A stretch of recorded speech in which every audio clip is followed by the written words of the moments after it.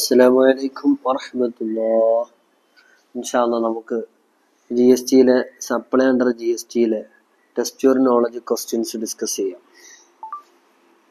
ففهمناها سليمان وكلا آتينا حكما وعلما وسخرنا مع داود الجبال يسبحنا والطير وكنا فاعلين ربي يسر ولا تعسر ربي زدنا علما وحلما وفهما وعقلا وعدبا وإخلاصا وحفظا وإيمانا كاملا ربي تمم بالخير والسعادة يا ذا الجلال والإكرام عدد كل حرف كتب ويكتب عبد الله بدين ودهر الداهرين.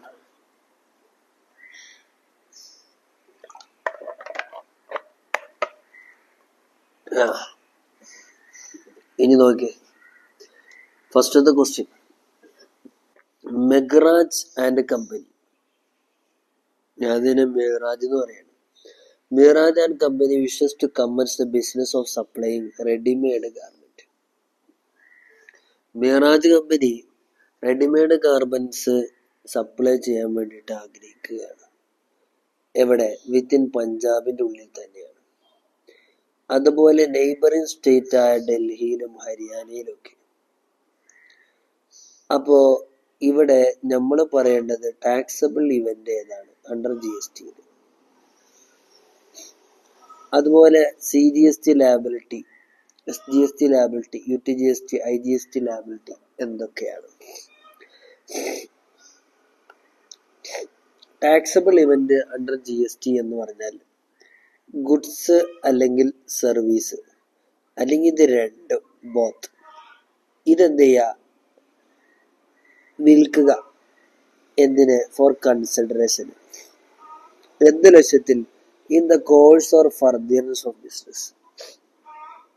Business നടത്തുക എന്ന ലക്ഷ്യത്തിന് വേണ്ടി. ഇതിനെയാണ് സപ്ലൈ എന്ന് പറയാം അണ്ടർ GST. അതുപോലെ CGST, SGST ഇതൊക്കെ ലെവി ചെയ്യുന്നത് ഏതിന്റെ മേലാണ്? Intra state സപ്ലൈയാണ്. വിത്തിൻ സ്റ്റേറ്റ് ആണെങ്കിൽ അതിന്റെ മുകളിൽ ഏത് വരും? CGST ആൻഡ് SGST വരും. ദെൻ അതർ ദാൻ സ്റ്റേറ്റ് ആണെങ്കിൽ, not other than within state ആണെങ്കിൽ,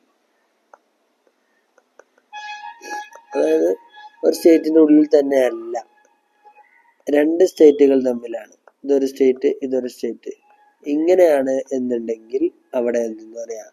IGST ആണ് വരാം. ഓക്കെ, അടുത്ത question. Damodar private limited registered in Delhi register ചെയ്തവരാണ്.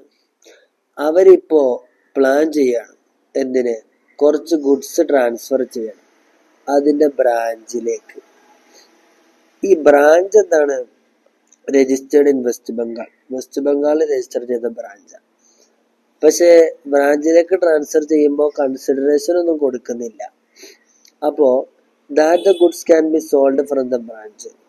അത്തരം ഗുഡ്സ് ബ്രാഞ്ചിൽ വെച്ച് സോൾഡ് ചെയ്യാൻ കഴിഞ്ഞു. കമ്പനി വിശ്വസിച്ചു ഇവിടെ ട്രാൻസാക്ഷൻ നടന്നിട്ടുള്ളത്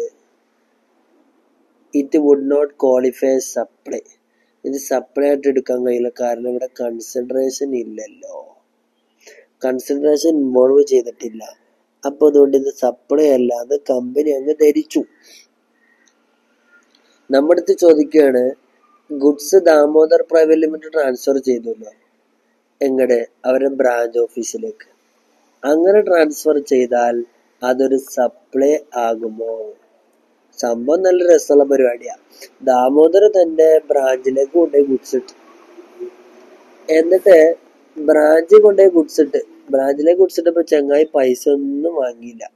എന്നിട്ട് ബ്രാഞ്ചിൽ നിന്ന് സാധനം പൈസക്ക് വിറ്റു. അപ്പൊ ദാമോദർ പറയണേ, ഇതിപ്പോ വിത്തൗട്ട് കൺസിഡറേഷൻ അല്ലേ, പൈസ ഒന്നും കൊടുത്തിട്ടൊന്നുമില്ലല്ലോ, പൈസ നമുക്ക് കിട്ടിയിട്ടില്ല, നമ്മൾ മറ്റവർക്ക് കൊടുത്ത്, മറ്റവരാണ് വിറ്റത്, അതുകൊണ്ട് ഇതൊരു സപ്ലൈ ആകൂലല്ലോ. മറുപടി എന്താ? As per schedule 1 read with section 1 subsection C read ചെയ്തിട്ട് അതിലെ ഷെഡ്യൂൾ 1 പ്രകാരം പറയാണ്, ഗുഡ്സ് അല്ലെങ്കിൽ സർവീസ് അല്ലെങ്കിൽ ഇത് രണ്ടും റിലേറ്റഡ് പേഴ്സൺസിനിടയിൽ നമ്മൾ സപ്ലൈ നടത്തിയാൽ അല്ലെങ്കിൽ ഡിസ്റ്റിങ്ക്ട് പേഴ്സന്റെ ഇടയിൽ സപ്ലൈ നടത്തിയാൽ ആസ് സ്പെസിഫൈഡ് ഇൻ സെക്ഷൻ 25 ഇതൊക്കെ പറഞ്ഞിട്ടുണ്ട്. When made in the course or ഫർദറൻസി of business, ഇത് നടത്തിയത് ഇൻ ദ കോഴ്സിലോ അല്ലെങ്കിൽ ഫർദറൻസ് ഓഫ് ബിസിനസ് എന്ന ലക്ഷ്യത്തിലാണെങ്കിൽ ഈസ് ഡീംഡ് ആസ് സപ്ലൈ, ഇതിനെ സപ്ലൈ ആയിട്ടാണ് പരിഗണിക്കുക. Even if made without consideration, ഇവിടെ ഇപ്പൊ കൺസിഡറേഷൻ ഒന്നും വാങ്ങിയില്ലെങ്കിലും ഇവിടെ ഈ in the course of business ആണ്, അല്ലെങ്കിലോ in the furtherance of business ആണ്, in the course of business, അല്ലെങ്കിൽ നമുക്ക് പറയാം ഫർദറൻസ് ഓഫ് ബിസിനസ്. ഇങ്ങനെയുള്ള കേസാണെങ്കിൽ അതെന്താണ്? സപ്ലൈ. ഇവിടെ ഗിവൺ കേസില് സിൻസ് ദാമോദർ പ്രൈവറ്റ് ലിമിറ്റഡും അതിന്റെ ബ്രാഞ്ചും സിറ്റുവേറ്റ് ചെയ്യുന്നത് മറ്റൊരു സ്റ്റേറ്റിലാണ്, അല്ലെ? അനദർ സ്റ്റേറ്റ് ആണ്, മറ്റൊരു സ്റ്റേറ്റിലാണ്. അപ്പോ ഇത് ഡിസ്റ്റിങ്ക്ട് പേഴ്സണാണ്, അല്ലെ? മറ്റൊരു സ്റ്റേറ്റിലാണെന്ന് പറയാൻ കാരണം എന്താ? രജിസ്റ്റർ ചെയ്തിട്ടുള്ളത് ഡൽഹിയിലാണ്, എന്നാൽ ബ്രാഞ്ച് എവിടെയാണ്? വെസ്റ്റ് ബംഗാളാണ്. അപ്പൊ അനദർ സ്റ്റേറ്റില. അപ്പൊ ഒരു ഡിസ്റ്റിങ്ക്ട് പേഴ്സണായി മാറി. എന്ത് വന്നോടെ? ഡിസ്റ്റിങ്ക്ട് പേഴ്സൺ ആയിട്ട് മാറി. അപ്പൊ ഡിസ്റ്റിങ്ക്ട് പേഴ്സൺ ആയിട്ട് മാറിയപ്പോൾ തന്നെ നമുക്ക് അവിടെ നിന്ന് പറയാൻ കഴിയും supply of goods between them would qualify supply. ഇവർക്കിടയിൽ ഒരു സപ്ലൈ നടന്നാൽ അതെന്തായി മാറും? സപ്ലൈ ആയിട്ട് ക്വാളിഫൈ ചെയ്യും. അടുത്ത ക്വസ്റ്റ്യൻ, പൃഥ്വി. ഈ പൃഥ്വി അസോസിയേറ്റ് അവർ കുറച്ച് ടാക്സബിൾ ഗുഡ്സ് സപ്ലൈ ചെയ്യണ പരിപാടി നടത്താൻ തുടങ്ങി. നല്ല കാര്യം. അങ്ങനെ അവർ എൻക്വയറി നടത്തി ടാക്സ് അഡ്വൈസറിന്റെ അടുക്കൽ ചെന്നുകൊണ്ട് whether any activity can be treated as supply, ഏതെങ്കിലും activity supply ആകോ even if made without consideration, consideration ഒന്നും കൊടുക്കാതെ ഞാനൊരു സാധനം കൊടുത്തു, അത് സപ്ലൈ ആകുമോ? ചർച്ച എവിടെയാണ്? വിത്തൗട്ട് കൺസിഡറേഷനിലാണ്. വിത്തൗട്ട് കൺസിഡറേഷനില് ഞാനൊരു സപ്ലൈ നടത്തി, ഇതെന്താകുമോ? സപ്ലൈ ആകുമോ എന്ന് ചോദിച്ചിട്ടുള്ളത്. According with provision of GST law, you are required to enumerate such activities. അത്തരം ആക്ടിവിറ്റികൾ നമ്മൾ രേഖപ്പെടുത്തണം. അതായത് വിത്തൗട്ട് കൺസിഡറേഷൻ ആണ് എന്നുണ്ട് എങ്കിലും ഇത്തരം ആക്ടിവിറ്റികൾ എന്തായി മാറും? സപ്ലൈ ആയിട്ട് മാറൽ ഉണ്ട്. അത് ഏതൊക്കെയാണ് നോക്കാം. സെക്ഷൻ 7(1) പറയുന്നു, stipulate that supply should be four A consideration, supply എപ്പോഴും നടത്തേണ്ടത് കൺസിഡറേഷന് വേണ്ടിയാണ്. And should be in the course or furtherance of business, മാത്രമല്ല സപ്ലൈ നടക്കുന്നത് in the course or furtherance of ബിസിനസിന് വേണ്ടി ആയിരിക്കണം. ഹവർ, അങ്ങനെയൊക്കെ ഉണ്ട് എങ്കിലും സെക്ഷൻ 7(1)(c) റീഡ് വിത്ത് ഷെഡ്യൂൾ 1 ആയിട്ട് വായിക്കുമ്പോൾ ഇനിമറേറ്റ് ദ കേസസ്, ചില സാഹചര്യങ്ങൾ പറയുന്നുണ്ട് where an activities treated as supply, അവിടെ എന്ത് ചെയ്യും? ചില ആക്ടിവിറ്റികളെ സപ്ലൈ ആയിട്ട് ട്രീറ്റ് ചെയ്യും. Even if the same is without consideration, കയ്യിൽ കൺസിഡറേഷൻ ഒന്നും കിട്ടിയിട്ടൊന്നുമില്ല, പക്ഷേ 7(1)(c) അതിലെ റീഡ് വിത്ത് ഷെഡ്യൂൾ 1 ആയിട്ട് വായിക്കുമ്പോൾ അതെന്തായി മാറി മോളെ? എന്തായി മാറി മോനെ? സപ്ലൈ ആയിട്ട് മാറി. അത് ഏതൊക്കെ ആക്ടിവിറ്റിയാണ്? ഒന്ന്, പെർമനന്റ് ട്രാൻസ്ഫർ നടത്തി, അല്ലെങ്കിൽ ഡിസ്പോസൽ ഓഫ് ബിസിനസ് അസറ്റ് നടത്തി, where input tax credit has been availed. നല്ല പരിപാടിയാ. ITC അത്തരം അസറ്റിൽ നിന്ന് നമ്മൾ എടുത്തിട്ട് നമ്മൾ ആ അസറ്റ് അങ്ങ് വിൽക്കുകയാണ്, ഡിസ്പോസൽ നടത്തുകയാണ്, പെർമനന്റ് ട്രാൻസ്ഫർ നടത്തുകയാണ്. എന്നാൽ ഈ അസറ്റ് ഇത് സപ്ലൈ ആയിട്ട് ട്രീറ്റ് ചെയ്യൂട്ടോ. 2, ഗുഡ്സോ സർവീസ് സപ്ലൈ നടത്തി, അല്ലെങ്കിൽ ഇത് രണ്ടും ആരുടെ ഇടയിൽ? റിലേറ്റഡ് പേഴ്സന്റെ ഇടയിൽ അല്ലെങ്കിൽ ഡിസ്റ്റിങ്ക്ട് പേഴ്സന്റെ ഇടയിൽ. സെക്ഷൻ 25 പറഞ്ഞു പറഞ്ഞാൽ when made the course or further business, അവിടെ നടത്തിയത് ഫർദറൻസ് ബിസിനസ് എന്ന ലക്ഷ്യത്തിലാണ്, അതും എന്താണ്? സപ്ലൈ ആണ്. ഇനി ഗിഫ്റ്റ് നോട്ട് എക്സീഡ് 50,000, 50,000 എക്സീഡ് ചെയ്തിട്ടുള്ള gift in value in A financial year, ഒരു ഫിനാൻഷ്യൽ വാല്യൂ വെച്ച് നോക്കുമ്പോൾ 50,000 രൂപയുടെ മുകളിലൊന്നുമില്ല. By an employer to employee shall not be treated as supply of goods or services or both. ഒരു 50,000 രൂപ കുറയാത്ത ഒരു നല്ലൊരു ഗിഫ്റ്റ് എനിക്ക് മൊയ്തീൻ സാറ് ഗിഫ്റ്റ് തന്നു.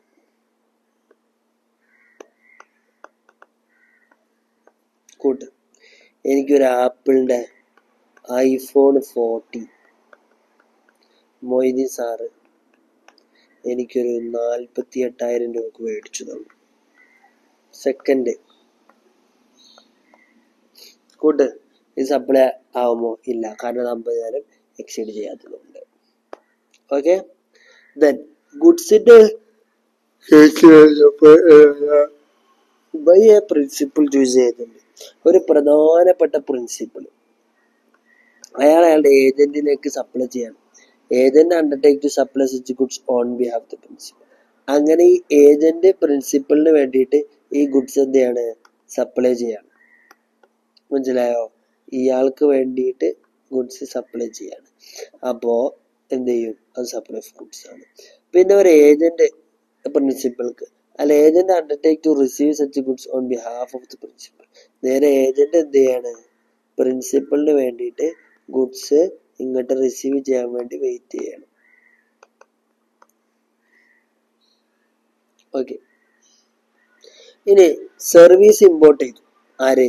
ഒരു വ്യക്തി, ഒരു റിലേറ്റഡ് പേഴ്സണിൽ നിന്ന്, അല്ലെങ്കിൽ അദ്ദേഹത്തിന്റെ അതർ എസ്റ്റാബ്ലിഷ്മെന്റിൽ നിന്ന്, ഔട്ട്സൈഡ് ഇന്ത്യയിലുള്ള മറ്റൊരു എസ്റ്റാബ്ലിഷ്മെന്റിൽ നിന്ന്. ഔട്ട്സൈഡ് ഇന്ത്യ എന്ന് പറയുമ്പോൾ ഇന്ത്യയുടെ പുറത്ത്. ഇന്ത്യയുടെ അകത്താണോ? ഇന്ത്യയുടെ പുറത്ത്, ഔട്ട്സൈഡ് ഇന്ത്യ അല്ലേ? അപ്പൊ സർവീസ് ഒരു വ്യക്തി ഇമ്പോർട്ട് നടത്തി, റിലേറ്റഡ് പേഴ്സണിൽ നിന്നാണ്, അല്ലെങ്കിൽ ഏതെങ്കിലും അതർ എസ്റ്റാബ്ലിഷ്മെന്റ് ആണ്, ഔട്ട്സൈഡ് ഇന്ത്യയിലുള്ള അതർ എസ്റ്റാബ്ലിഷ്മെന്റ് ഓഫ് ബിസിനസ് എന്ന കോഴ്സിലോ അല്ലെങ്കിൽ ഫർദിയൻസ് ഓഫ് ബിസിനസ് എന്ന ലക്ഷ്യത്തിന് വേണ്ടിയാണ്.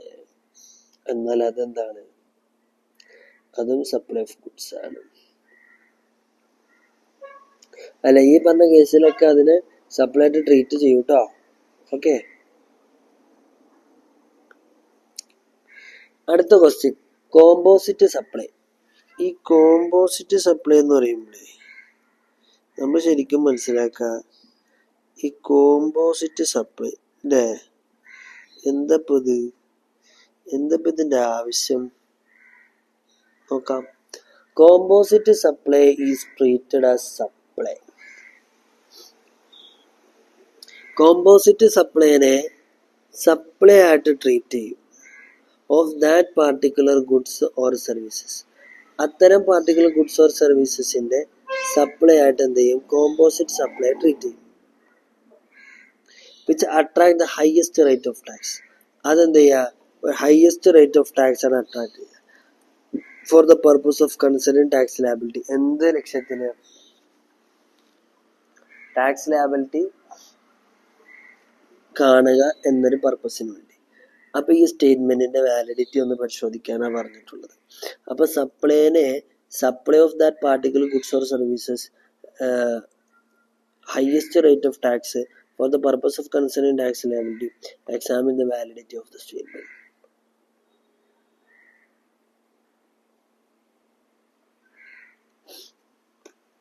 അപ്പൊ ഒരു particular goods or service supply നടത്താം, ഇത് ഹയസ്റ്റ് റേറ്റ് ഓഫ് ടാക്സ് ഉണ്ട് എന്നുണ്ടെന്ന് നോക്കട്ടെ. അപ്പൊ ഈ സ്റ്റേറ്റ്മെന്റിന്റെ വാലിഡിറ്റി ഒന്ന് പരിശോധിക്കാം.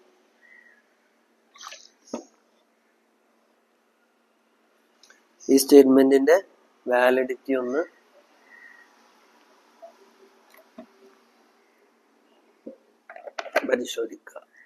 പരിശോധിക്കുമ്പോൾ മനസ്സിലാവുന്നത് ഇത് വേണോ വേണ്ടേ എന്നുള്ളത്. ഓക്കെ, അപ്പൊ നോക്കാം നമുക്ക്. ഈ സ്റ്റേറ്റ്മെന്റ് ശരിയാണോ? തെറ്റാണ്. കാരണം ടാക്സ് ലയബിലിറ്റി കൺസിഡർ ചെയ്യുമ്പോൾ കോമ്പോസിറ്റ് സപ്ലൈ എന്ന് പറഞ്ഞാൽ is treated as supply of the principal supply. അതിനെന്തായിട്ട് treat ചെയ്യും? സപ്ലൈ ആയിട്ട് ട്രീറ്റ് ചെയ്യും. എന്തിന്റെ?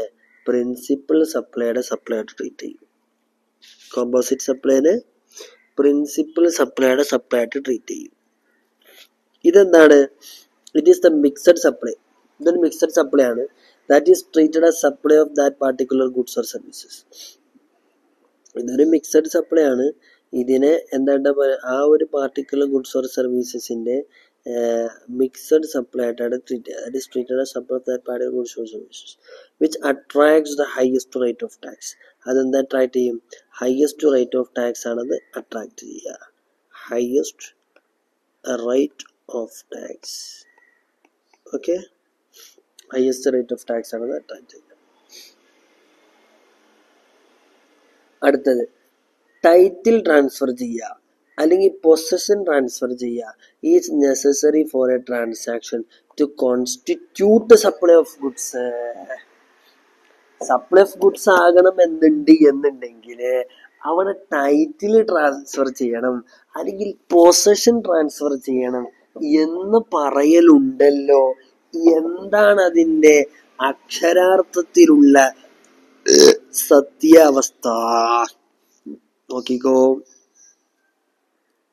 Title as well as the possession. Title അല്ലെങ്കിൽ പൊസഷൻ എന്ന് പറഞ്ഞാൽ both need to be transferred four A transaction. ഇത് രണ്ടും എന്ത് ചെയ്യണം? ഒരു ട്രാൻസാക്ഷന് വേണ്ടിയിട്ട് ട്രാൻസ്ഫർ ചെയ്യണം. To be considered as supply of goods. ഇതിനെന്തായിട്ട് consider ചെയ്യും? സപ്ലൈ ഓഫ് ഗുഡ്സ് ആയിട്ട് കൺസിഡർ ചെയ്യും.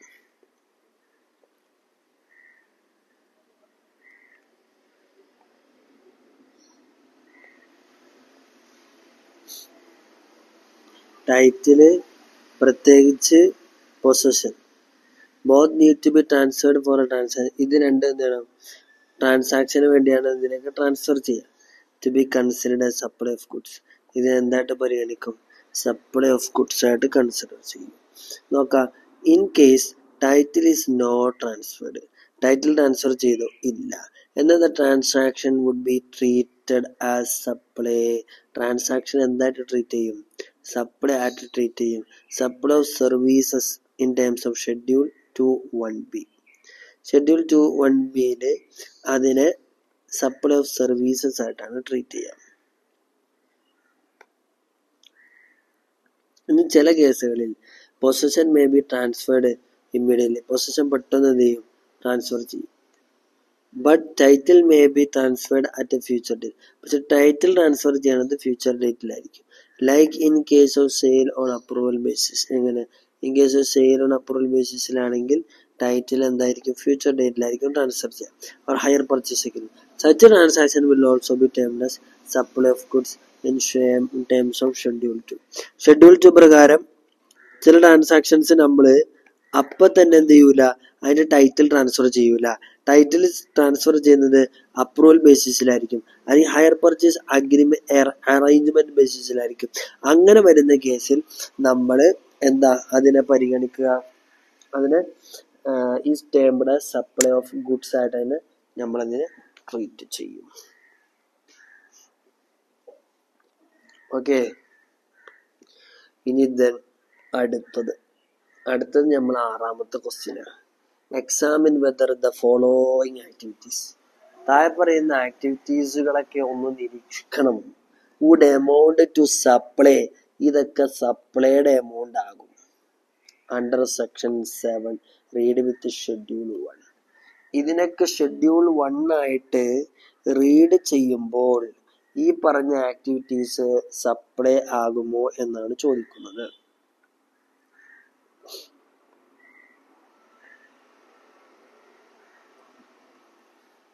ഒന്നാമത്തെ ആക്ടിവിറ്റി, ഒന്നാമത്തേത് എന്താന്ന് നോക്കാം. Sulekha manufacturers have A factory in Delhi. സുലേഖക്ക് ഡൽഹിയിൽ ഒരു ഫാക്ടറി ഉണ്ടായിരുന്നു. And A depot in Mumbai. മുംബൈയിൽ ഒരു ഡിപ്പോട്ടും ഉണ്ടായിരുന്നു. Both these establishment R registered in respective state. ഈ രണ്ട് എസ്റ്റാബ്ലിഷ്മെന്റും ഈ പറഞ്ഞ റെസ്പെക്റ്റീവ് സ്റ്റേറ്റിൽ രജിസ്റ്റർ ചെയ്തിട്ടുള്ളതാണ്. അതായത് സുലേഖ മാനുഫാക്ചർ ചെയ്യുന്നത് ഡൽഹിയിലുള്ള ഒരു ഫാക്ടറിയാണ്, അതുപോലെ മുംബൈയിലുള്ള ഒരു ഡിപ്പോട്ടാണ്. അങ്ങനെ ഈ എസ്റ്റാബ്ലിഷ്മെന്റ് റെസ്പെക്റ്റീവ് സ്റ്റേറ്റിൽ എന്താണ്? രജിസ്റ്റേർഡ് ആണ്. ഫിനിഷ്ഡ് ഗുഡ്സുകൾ സെൻഡ് ചെയ്ത് ഫാക്ടറിയിൽ നിന്ന്, ഡൽഹിയിലുള്ള ഫാക്ടറിയിൽ നിന്ന് മുംബൈയിലെ ഡിപ്പോട്ടിലേക്ക് കൺസിഡറേഷൻ ഒന്നും കൊടുക്കാതെ തന്നെ എന്ത് ചെയ്തു? ഫിനിഷ്ഡ് ഗുഡ്സുകൾ സെൻഡ് ചെയ്തു. So that the same can be sold from the depot. അങ്ങനെ ഈ സാധനമൊക്കെ ഡിപ്പോട്ട് ചെയ്ത് വിറ്റു. ഇത് സപ്ലൈ ആവോ? 7 വിത്ത് റൂട്ട് ഷെഡ്യൂൾ 1 ആയിട്ട് റീഡ് ചെയ്ത് സപ്ലൈ ആകും. നമ്മളൊരു പോയിന്റ് പഠിച്ചു. പോയിന്റ് ഞാൻ പറയാൻ പോണേ കേട്ടോ. Schedule 1 read with section 1C ഇന്റർലിയ stipulate that supply of goods or services or both between related person or between distinct person. ഇവിടെ ഏതാ വരാ? ഡിസ്റ്റിങ്ക്ട് പേഴ്സൺ അല്ലേ വരാ. കാരണം എന്താ? ഒന്ന് ഡൽഹിയിലാണ്, മറ്റൊന്ന് രജിസ്റ്റർ ചെയ്തേക്കണം മുംബൈയിലാണ്. അപ്പൊ ഡിസ്റ്റിങ്ക്ട് പേഴ്സൺ നോക്കാം. Between distinct person supply even without consideration provided it is made in the course of furtherance of business ആണെങ്കിൽ further a person was obtained more than one registration കൂടുതൽ obtain ചെയ്തു, whether in one or state or one territory or more than one state or one territory shall in respect of each such registration be treated as distinct person. അതിനെന്താ പറയാ? Distinct person ആണ് എന്ന് പറയുക. ഈ same സാധനത്തിന് തന്നെ നോക്കുമ്പോ factory and depot of Sulekha manufacturers, Sulekha മാനുഫാക്ചേഴ്സിന്റെ factory ഡിപ്പോട്ടും ഇതെന്താണ്? Distinct person. സുലേഖ മാനുഫാക്ചേഴ്സിന്റെ ഫാക്ടറിയും ഡിപ്പോട്ടും എന്താണ്? ഡിസ്റ്റിങ്ക്ട് ആയിട്ടുള്ള പേഴ്സൺസ് ആണ്. Therefore അതിനാൽ തന്നെ സപ്ലൈ ഓഫ് ഗുഡ്സ് ഫ്രം ഡൽഹിയിൽ നിന്നും ഗുഡ്സ് സപ്ലൈ ചെയ്യാം, ഡൽഹി ഫാക്ടറിയിൽ നിന്ന് ഗുഡ്സ് സപ്ലൈ ചെയ്യാം of Sulekha മാനുഫാക്ചേഴ്സിന്റെ എങ്ങടെ? To Mumbai ഡിപ്പോട്ടിലേക്ക് without consideration ഒന്നും കൊടുക്കാതെ എന്ത് ചെയ്തു? ട്രാൻസ്ഫർ ചെയ്തു. But in the course of business ഈ സപ്ലൈ അണ്ടർ സെക്ഷൻ റീഡ് വിത്ത് ഷെഡ്യൂൾ 1 സപ്ലൈ ആണ്. ഞാൻ പറഞ്ഞല്ലോ പോയിന്റ്, ഞാൻ പറഞ്ഞ പോയിന്റ് തന്നെ എഴുതിക്കണം. ദെൻ രാമൻ ഒരു ആർക്കിടെക്റ്റ് ആണ്, ചെന്നൈയിലാണ് ഇയാളുള്ളത്. അയാളുടെ ബ്രദർ ഉണ്ട്, അയാൾ ലണ്ടനിൽ സെറ്റിൽഡ് ആണ്, അയാൾ ഒരു നല്ല ലോയർ ആണ്. രാമൻ എന്ത് ചെയ്തു? ഒരു ലീഗൽ അഡ്വൈസ് എടുത്തു ഫ്രം ഹിം, ഇയാളുടെ സഹോദരന്റെ അടുക്കൽ നിന്ന് ഫ്രീ ഓഫ് കോസ്റ്റ്, പൈസ ഒന്നും കൊടുത്തില്ല, with regard to his family ഡിസ്പ്യൂട്ടുമായി ബന്ധപ്പെട്ട്. Then Schedule 1 read with section 7C internally stipulated that import of service by taxable person from a related person നിന്ന് ഒരു ടാക്സബിൾ പേഴ്സൺ ഒരു സർവീസ് കൈപ്പറ്റിയാൽ ലൊക്കേറ്റഡ് ഔട്ട്സൈഡ് ഇന്ത്യ ആണ്, without consideration outside India ആണ്, without consideration ആണെങ്കിൽ അത് supply treat ചെയ്യും. If it is provide in the course of ബിസിനസ്സിലാണെങ്കിൽ explain to section 15 earlier further person shall be deemed to related person at the time if they are members of the same family member ആണെങ്കിൽ അതിനെ related person ആയിട്ട് treat ചെയ്യാം. As per section 249 പ്രകാരം family എന്ന് പറഞ്ഞാൽ spouse, പെണ്ണുമ്പിള്ള, children of the person, ഇനി ആ വ്യക്തിയുടെ മക്കള്, അതുപോലെ പാരൻസ്, അച്ഛനമ്മ, ഗ്രാൻഡ് പാരൻസ്, അച്ഛൻ, അമ്മൂമ്മ, ബ്രദർ, സിസ്റ്റർ, സഹോദരിമാർ of the person if they are only or mainly dependent on the said person. ഈ പറഞ്ഞ ആളുകളൊക്കെ സെഡ് പേഴ്സണെ ഡിപ്പെൻഡന്റ് ചെയ്താണെങ്കിൽ ഇൻ ദ ഗിവൺ കേസിൽ Raman has received free of cost legal service from his brother എന്നാണ് കിട്ടിയത്. അവർ section 249 നോക്കുമ്പോൾ Raman and his brother cannot be considered to be related as Raman's brother. Raman brother ആയിട്ട് consider as well as no lawyer and so not only mainly dependent on Raman, രാമനിൽ dependent ചെയ്ത ആളും അല്ല. Further, Raman has taken legal advice from his personal method and not in the course of the consular service provided by Raman brother to him would not be treated as supply under section 7. കാരണം എന്താ? Without consideration ആണല്ലേ. ഇത് course or furtherance of business ആണോ? അല്ല. അതുകൊണ്ട് തന്നെ അതിന് supply ആയിട്ട് ട്രീറ്റ് ചെയ്യോ? സപ്ലൈ ആയിട്ട് ട്രീറ്റ് ചെയ്യുന്നതല്ല. ഓക്കെ, ഇനി അടുത്ത ക്വസ്റ്റ്യൻ എന്താ? Would your answer be different if in the above case Raman has taken advice in respect of his business unit in Chennai? Business unit in ചെന്നൈയുമായി ബന്ധപ്പെട്ടാണ് legal advice എടുത്തതെങ്കിൽ അവിടെ നിങ്ങളുടെ answer വ്യത്യാസപ്പെടുമോ?